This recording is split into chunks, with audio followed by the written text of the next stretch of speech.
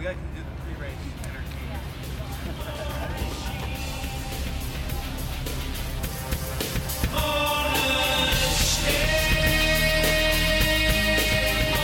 Emerson Oronte. Former national champion? Yeah, how'd you know? I follow cycling. That's my job. Wow, that's very flattering.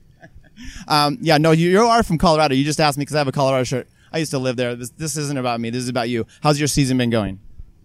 It's been going well. Doing a lot of racing in Europe. This is actually first race I've done in the United States. Spent most of the team has spent a lot of time in Spain and France, and I just got back from the tour of Turkey, so just racking up those air miles. And how did Turkey go for you? We are with Evan. Who else was out there with you? Huffman was there, local legend Evan Huffman.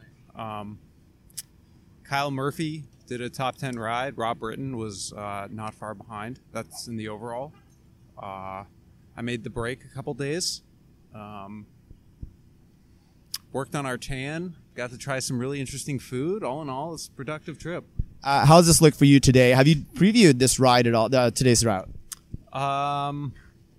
We did this stage in 2016. So whatever overlap there is from that, I've done. Generally, though, I'm under the impression it goes uphill. So, were you here last year? I was not, no. So you missed it last year. I did. How about for the rest of the tour? Evan said in the press conference that you guys are just kind of freewheeling. You don't really have overall ambitions. But looking at your roster, I don't know if I beg to differ, but you've got McNulty, Britton. What do you think? Yeah, those are two very strong riders. We also have Gavin Mannion and Kyle Murphy, who can punch above their weight in races like this. I think we're kind of taking it day by day to see what comes, and for certain guys like McNulty and Rob, thinking of the overall. But you got to take your opportunities where you can in races like this, especially because it is a big race for Ralley UHC, and we do want to showcase ourselves, so we gotta put ourselves out there. And what about you personally? Any personal goals for this week? I'd love to make a break. Mostly though, I'm here to support the other guys and just make sure they can pass these stages as fresh as possible, because Baldy's going to be the really decisive stage, and to sort of lead into that with these four pretty tough long days. Guys need to be fresh, and so that's my job, to keep them as fresh as possible. What are your goals for the rest of the season after California? Another defense of your national championships? Well, yeah, to win a national title would be great. Nationals is a bit of a roll of the dice, so I wouldn't say that's necessarily a big bullseye for me, but I think my goals align with the team's goals in general, and that is we're trying to become a more European-based team and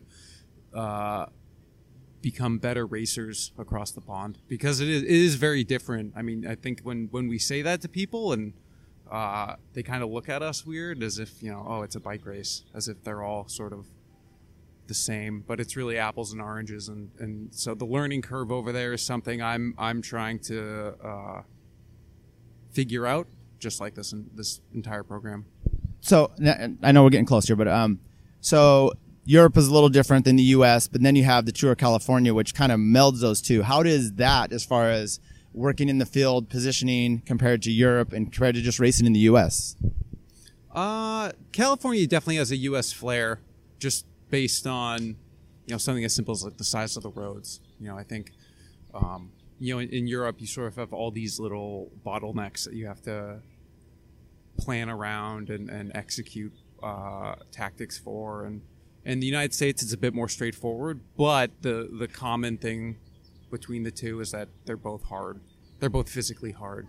This is not an easy race by any stretch of the imagination, and having European teams here, definitely you notice that it's another level. All right. Predictions for today? This isn't a biased opinion at all, but I think Evan Huffman's going to win. So last year he got in the break on this race, this actual stage. Goes right through his hometown. His El Dorado Hills out there where he used to live. So I think that's a good bet.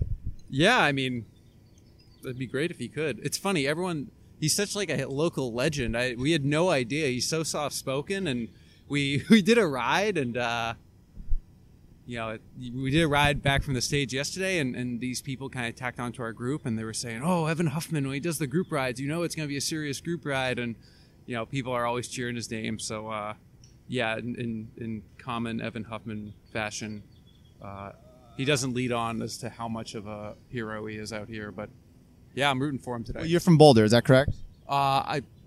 Around Boulder, yeah. So group rides there can be pretty significant, but we get Nilsson Palace and Cole Davis and then Evan Huffman, so it's a big deal. Yeah, I know. He's the king of Sacramento. All right, we'll let you roll out, and good luck today. Yeah, thank you very much.